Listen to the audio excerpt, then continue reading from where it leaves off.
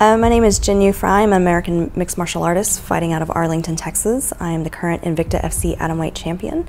I started out as a striker, but throughout the years I've liked to think that I'm a pretty well-rounded mixed martial artist. My father is South Korean and my mother is Caucasian.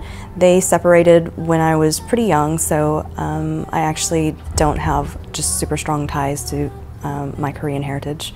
I grew up here stateside with my mother. I had kind of a rough upbringing. You know, my mom was a single parent and she raised 3 children. So we went through a lot of hard times, but I feel like that made me a much stronger person today. I didn't actually get into martial arts until a little bit later in life. I was like 22 or 23. My father had done taekwondo and my older brother also had, but it wasn't really something that ever appealed to me. And actually I just started just to kind of get in shape, but I'm a pretty competitive person, and so, you know, once I started training every day and seeing people take fights and getting ready for fights, I felt like that was something, after like 6 or 7 months, that was something that I could do. I'm such a competitive person anyway. Once I started doing it, like anytime I do anything, I kind of want to be the best at it.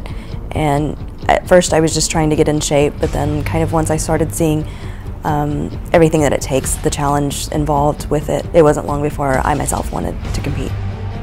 My first fight was in a little eastern New Mexico town outside of a bar at night in November. So it was like 40 degrees, and I fought one of the local girls, and I ended up knocking her out in like a minute and a half. And after that I was like, I think this is for me.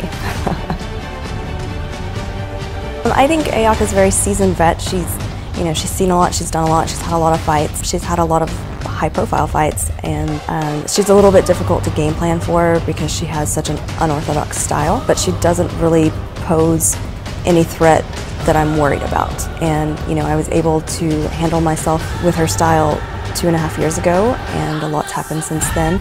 I've grown a lot as a mixed martial artist, and you know, I don't have any doubt that I'll be able to handle it this time as well. I hope to bring, you know, a very exciting fighting style to entertain the Japanese fans. I hope they enjoy what they see, and you know, hopefully, unfortunately for them, I hope to bring the belt home to American soil.